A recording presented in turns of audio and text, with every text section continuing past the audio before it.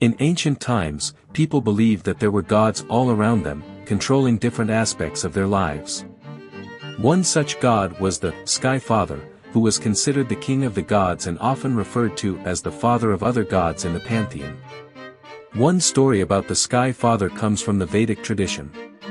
The Vedic Pita was the god of the sky and was believed to bring rain and sunshine to the people on earth. He was called Pita, which means father in Sanskrit, and so was referred to as the Skyfather.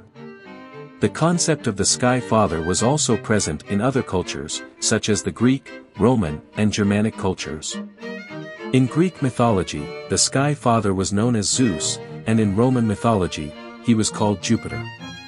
Both of these gods were thought to rule over the sky, lightning, and thunder. In Germanic mythology, the Skyfather was known as Tyr, or Tiwaz, and was associated with war and heroic glory. Despite the differences in cultures and beliefs, there were also many similarities in stories about the Skyfather. For example, many cultures believed that the Skyfather was the creator of the universe and that he was responsible for maintaining order and balance in the world. The Skyfather was also often seen as a protector and a benevolent figure, but was also capable of harsh punishments for those who angered him.